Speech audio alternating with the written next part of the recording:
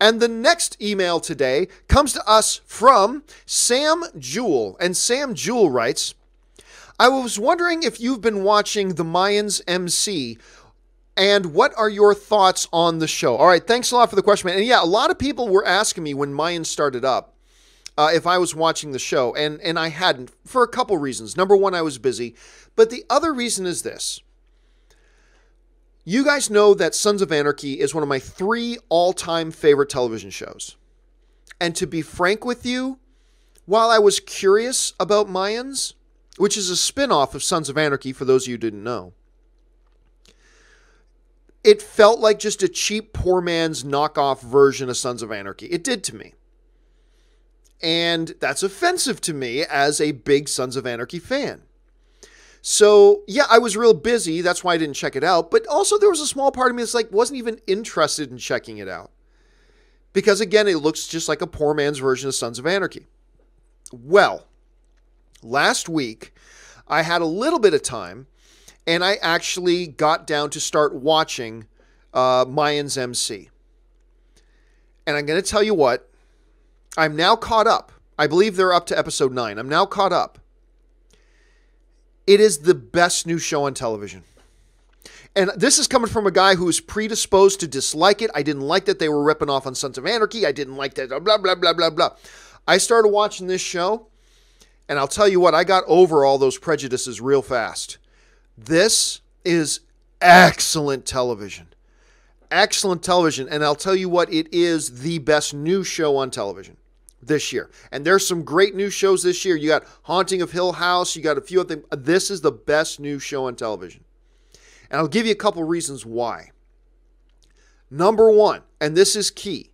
One of the things I was really afraid they would do is do cheap, gimmicky, look how we're tied to Sons of Anarchy, everybody. And I was just afraid they were going to do that. Kind of like how the pathetic way that Agents of S.H.I.E.L.D. does it with the MCU. Look, guys, we're talking about Iron Man. Look, guys, we're talking about Thor. We're in the MCU too.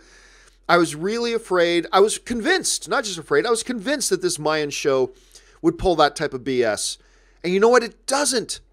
There's a couple of very little subtle references to make it clear this is still the same world, but they do not do any big name dropping. They don't do anything like that. They don't overtly tie themselves into the original show.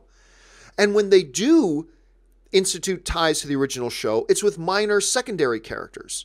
And it's with soft little offshoots and subtle references. And they do it that way without being overtly connected to the events of Sons of Anarchy. And I like that a lot. The second thing is this.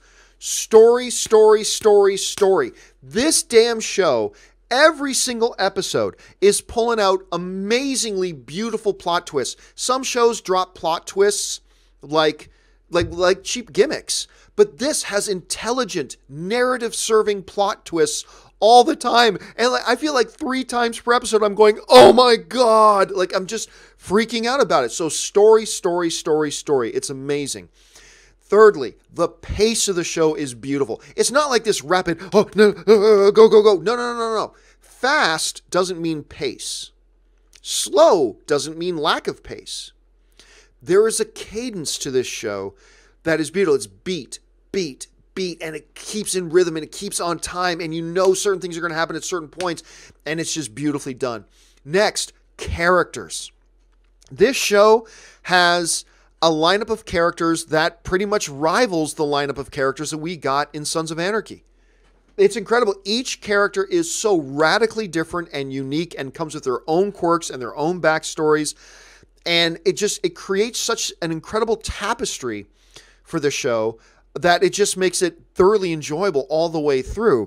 But I'm going to tell you the biggest reason why this show is the best new show on television right now. And that's one of the things that caught my attention early. But it is the performance of Edward James Olmos. Admiral Adama himself from my #1 all-time favorite television series, Battlestar Galactica. He plays the main characters, 2 of the main characters' dad. He plays the dad of Easy, who you see in the picture here, and his big brother Angel. He plays their father. This guy should get an Emmy for this. He is the Mayans version of Gemma from Sons of Anarchy, except he's a great, like he's not twisted and evil and bad. Like he's a good father. He's a good guy with some dark, shady past. He's just a great character, and Edward James Olmos crushes every single scene he's in.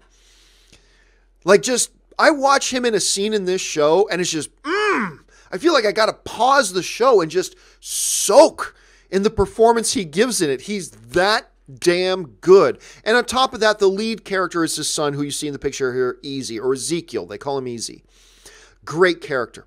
At first, one of the reasons I didn't want to watch this show is because I thought their lead character was just a knockoff of Jax. Easy is the Mayans version of Jax from Sons of Anarchy. No, he's a very different character with a very different backstory, and I really love the way they've been moderating and moving this whole thing around.